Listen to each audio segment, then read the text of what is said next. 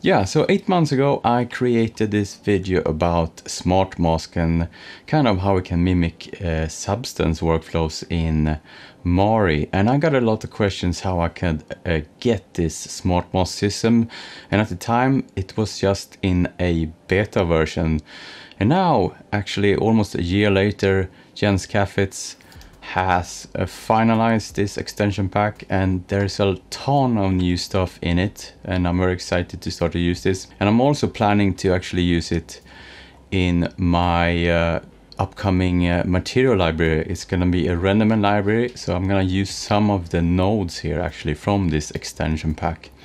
And here is actually, you can buy it here on Gumroad, and it's a steal for the amount of stuff you get. You get so many presets and cool nodes, grunges and stuff you can use in your texturing. It's gonna speed up your workflow considerably. It's gonna be worth every penny. I'm very excited to start to use this. So actually let's just jump straight in and look at some of the stuff very quickly. This is not gonna be any kind of feature demonstration, because Jens here, make sure to subscribe to his channel, has a lot of information how you can use this extension pack, and as he has created it, he should know how to use the nodes exactly.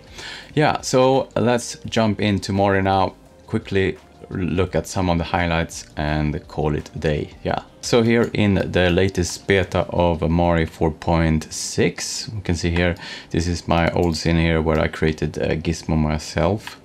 So let's see here, smart masks, just where we can get them. So we have this mask and mask shelf, and we can go here to smart mask, and here we can see some of the presets that it ships with. You can create your own using the mask builder.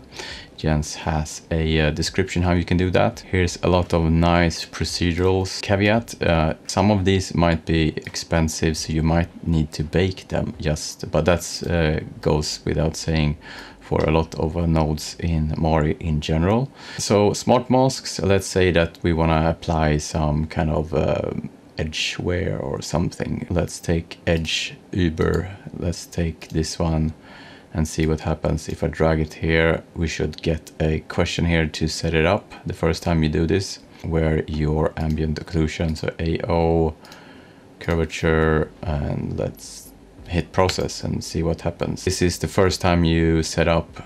Once you have these masks set up, you don't have to do this step anymore. So let's take here a second while it goes through all this and generates all of the curvature passes. So it has different blurs of the curvature, so you can level between them. There you go. Let's go into this and take a look at, I'm gonna override my material here. So you see here, I already have a similar thing here that I created myself.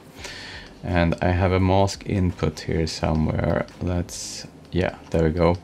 So I'm gonna disconnect this now here to demonstrate using this, the Jens Kafitz extension pack material there. So let's take this and hook this up. So now it's expecting an input there. So let's go back out and hook it up and see what happens. So let's take this one there. Yeah, so there we go. Now it's applied. So let's start to play with this now.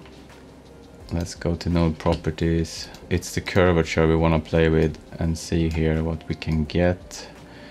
Balance. So yeah, it's really cool to now actually have this to our disposal when we want to start to do some generic stuff like this. So that's one part of it. The smart masks is now out and released, but I'm really happy to see that he also added a lot of extra content. As I said, this is not going to be a full feature set, just a demonstration here of the smart masks, a recap from my earlier. And also here now, actually here, let's dock it. There's a lot of nice extra material that he has his extension pack grunge shelf here. So for example, if you want to need some masks or grunge that you want to apply, a nice set of extra textures here. So yeah, that's a quick recap here of the new Mari Extension Pack 5 that I will start to use some of the nodes when I build the upcoming Meshmen Studio material library for Renderman.